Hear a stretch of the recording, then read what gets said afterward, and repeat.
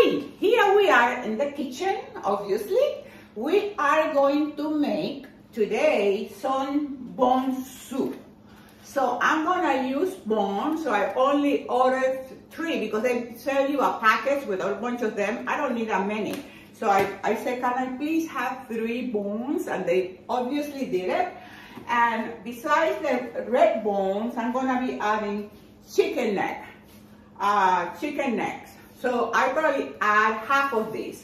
With this amazing bone soup, I'm gonna add green onions, and I make sure that when I go to the market, I get everything nice and fresh that looks great.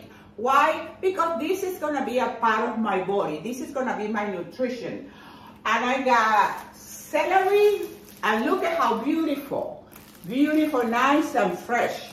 And of course, cilantro. So if you don't like cilantro, you don't have to use cilantro. So you can add anything you want.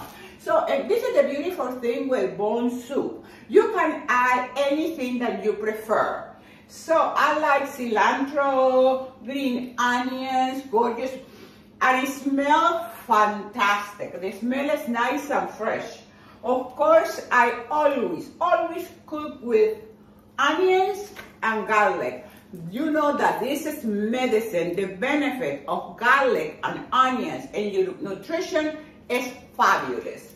Now I'm gonna add also a little bit of carrot and a potato, white potato. You can add any white potato, any potato. You can do sweet potato, whatever you like. So I like this because then it makes it a little bit thicker, okay?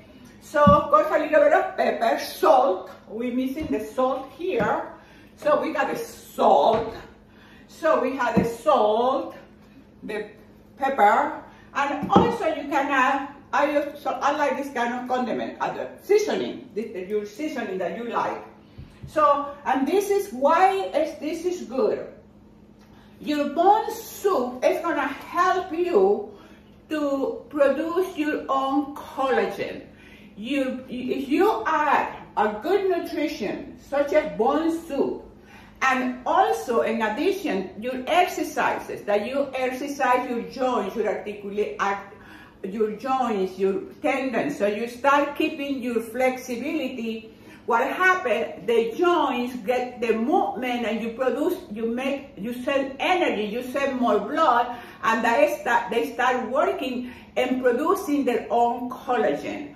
Also, vitamin C, which will be in your lemon or your fruit, and your vitamin D. So you have bone soup. You have your exercises, making sure that you do stretching exercises. That is gonna help you help your body with your help to produce collagen. Most of the time, we want the pill.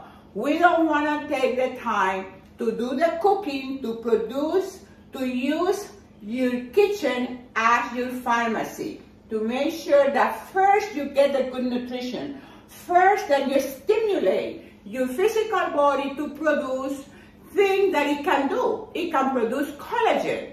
But we have this mentality that I have to take supplements and I have to take the pill. First, do it this way. And then in addition to these beautiful things, then you can take any artificial thing that you want. But your body has the best first. So this is what we are going to make today, some chicken bones. And then of course you put everything together and you let it cook for 2, 3, 4 hours until you feel like, I cook by instant. So the time you feel like it's ready to be eaten or it's done.